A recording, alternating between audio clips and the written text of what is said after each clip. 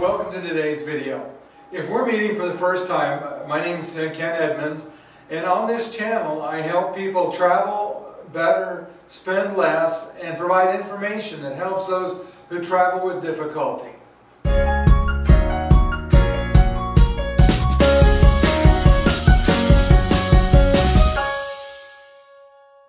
Today's video is going to be a look at Mendenhall Glacier and some of the things that we saw in the area around Mendenhall that make it an amazing destination.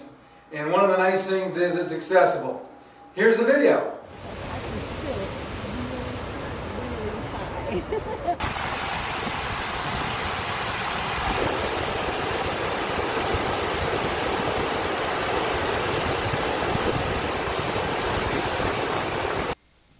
So I changed to computer audio now. I wanted everybody to get a chance to hear Nugget Falls.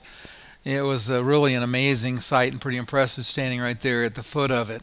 I just saw Mendenhall over there in the distance as I panned around.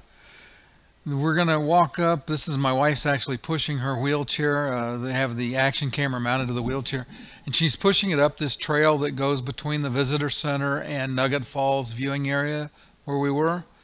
You can see that it's a relatively smooth trail, and she rode down it in the wheelchair, and then she pushed the wheelchair back. She can't walk for huge distances, but she could walk the trail. This is the couple that we were with, and the blonde girl in the front of us here is my granddaughter. So we were walking back from Nugget Falls back up toward the visitor center as well.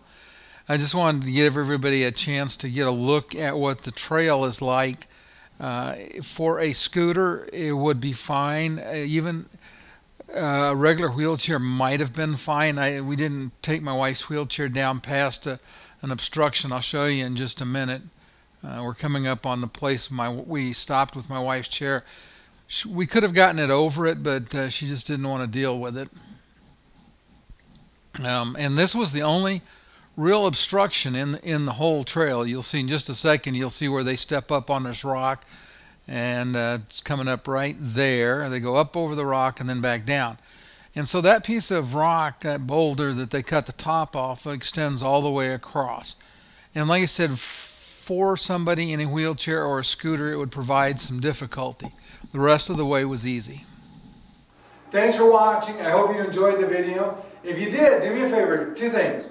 Hit the like button, hit the subscribe button. We'll see you next time.